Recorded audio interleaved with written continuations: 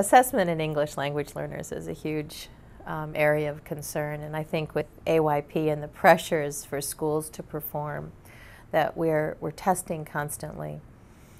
And we need to remember that tests in and of themselves are not very useful unless they can inform teachers' instruction. So balancing some of the mandated exams and tests with a more thoughtful approach, with more authentic assessment, making sure that we are getting as much information as possible about what kids know in their L1, what their literacy levels are, what they can do, how they interact with the text. It's going to make a huge difference. Taking writing samples, taking speaking samples, remembering that we're developing language and not just testing reading.